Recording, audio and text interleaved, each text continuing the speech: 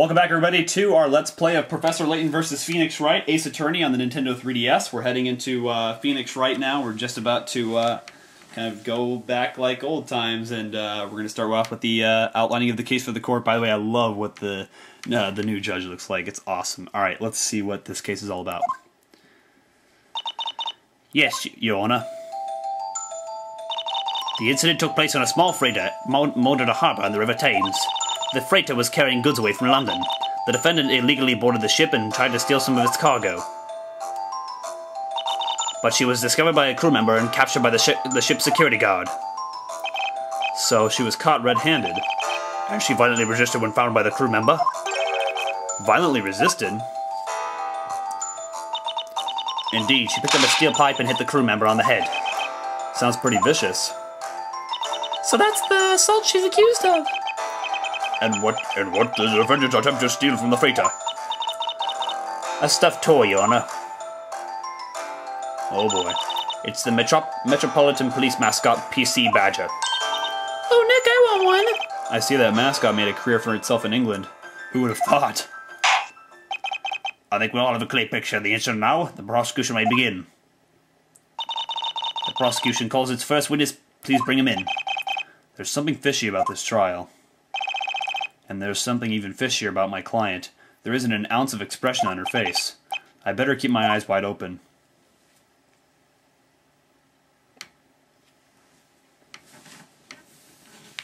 Witness, state your name and profession. Okay, that's not what I sounded like. A ship is always a risk at every hour, minute and second. That's where I come in. I am a peacekeeper, the one and only guardian to an otherwise defenseless ship. The name Smiles. Johnny Smiles. Security Guard Supreme. What? Johnny Smiles. Yes, according to the police report, the witness was patrolling the freighter on the night of the crime. Yeah, I was patrolling the freighter, and my expertly trained eyes leave nothing unseen.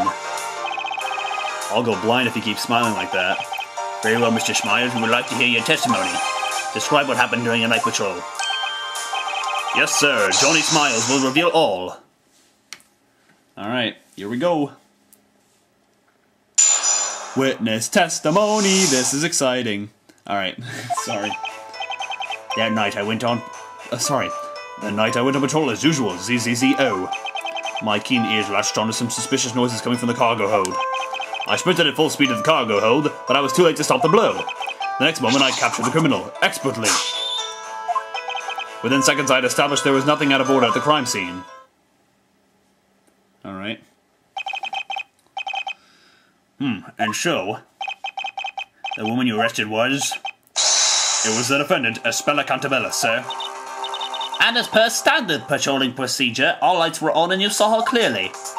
Is that correct, Mr. Smiles? Yes, sir, I'm an expert after all. Huh? Is it just me, or did he hesitate before saying that? The defense may cross-examine the witness.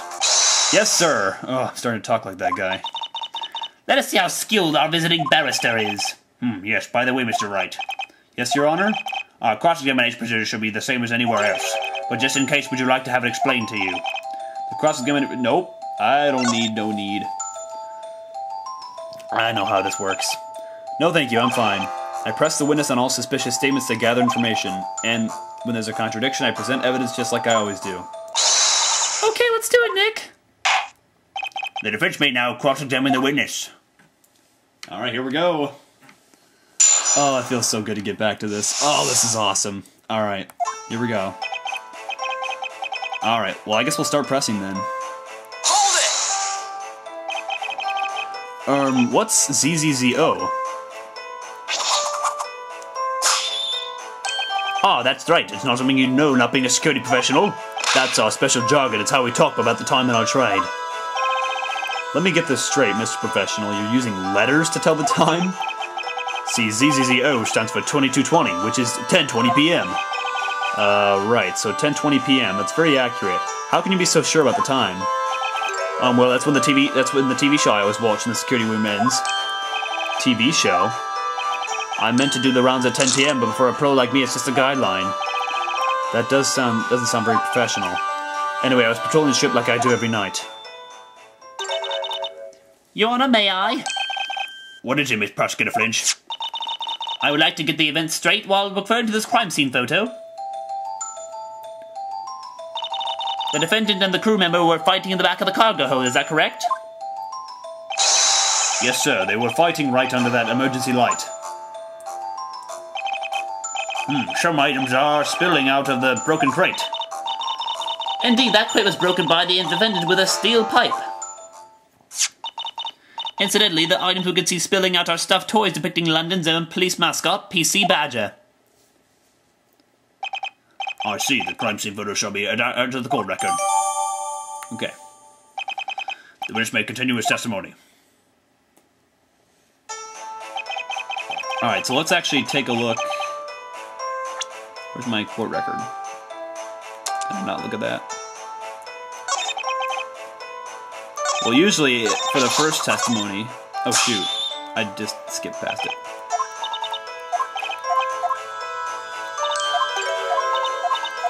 I got it. Okay. Crime scene photo. Photo of the cargo hold. Touch details to see more.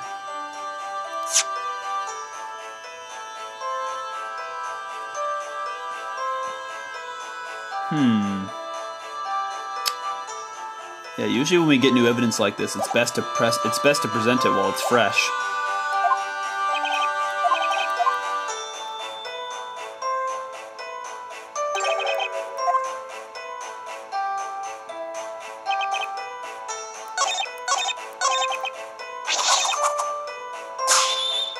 Alright, let's try that one.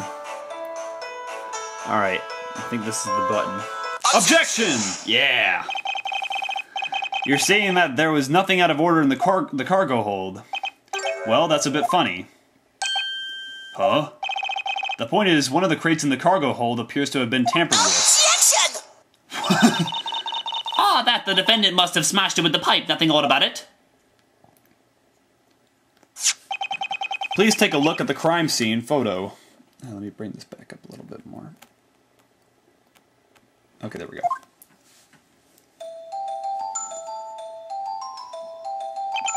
There's this broken crate where the fight took place, but also... there's another crate here that seems kind of strange, don't you think? This crate sitting quite a distance away from where the fight took place appears to have been forced open. Isn't this the sort of thing a security guard should immediately notice?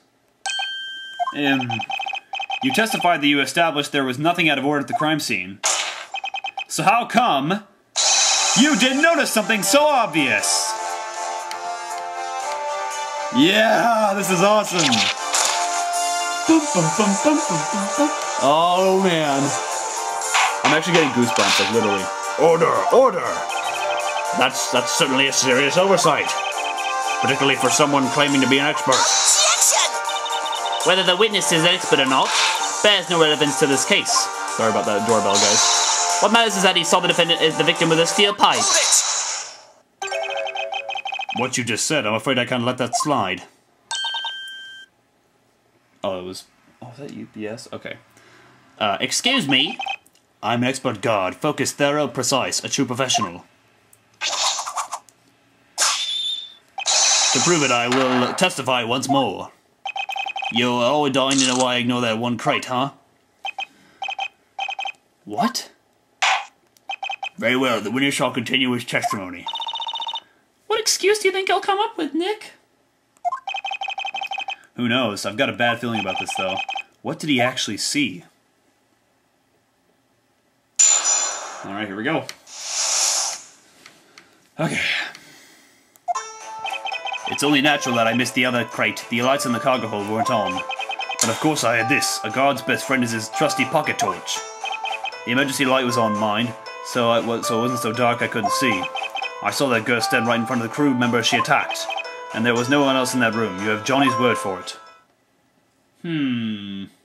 Saw the girl right in front of the crew member. Do we know if that's confirmed? Medical report. Right in front of the crew member she attacked. Landry laceration to the back of the head hit with a long, blunt object. So, a long, blunt object, I mean, that could be like something that he would have. Wait a moment, the security company claimed that the lights were on during the patrol. Yes, that's the official procedure, you see. But those who light controls can be such a pain in the... Wait, no, that's not it. I mean, the truth is an expert like me doesn't need these lights to do his work. Not when I've got this. The focus beam of my trusty torch cuts through the darkness like a laser. The Winnish will refrain from pointing the torch in this direction. Justice may be blind, but I'd rather not be. Oops, sorry, Your Honor. This trusty torch shall be added to the court record as evidence. Smiles always uses it on patrols covered in chocolate fingerprints. Yeah, because he was eating that. Ew, what is that? What is it, Your Honor? This pocket torch is covered in something sticky. Ah, it seems my sweet little buddy's been up to some mischief. Sweet little buddy? Do you mean your chocolate? Johnny left sticky fingerprints all over his flashlight. Don't look at me, I'm not touching it.